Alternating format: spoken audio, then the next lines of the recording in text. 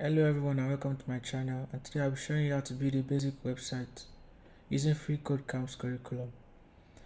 Please do not forget to like and subscribe. Step 21. After the unordered list, add a new image element with an src attribute and set the value to this image link and an alt value attribute to a slice of lasagna on a plate. So after the UL, create an image tag. Set the src value equals to this,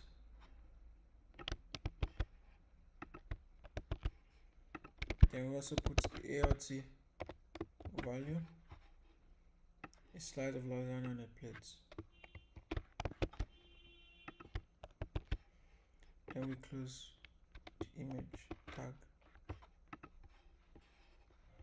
Congratulations, your code passes. Submit your code to continue, then we'll go to the next one. Step 22.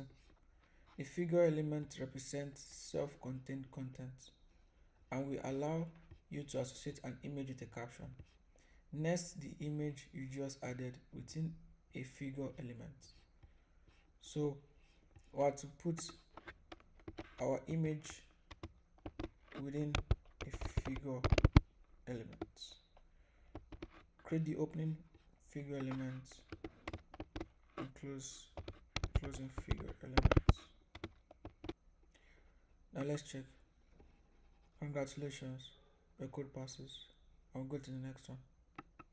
Step 23. A figure caption element is used to add a caption to describe the image contained within the figure element. So the figure caption adds a QCat caption to the image. After the image nested in the figure element, add a figure caption element with text set to "Cats love lasagna." So I have to add a figure caption. So you opening figure caption, then we close the figure caption.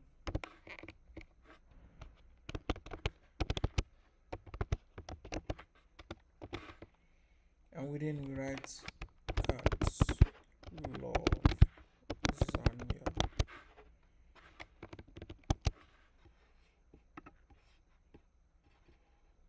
And congratulations, go to the next one.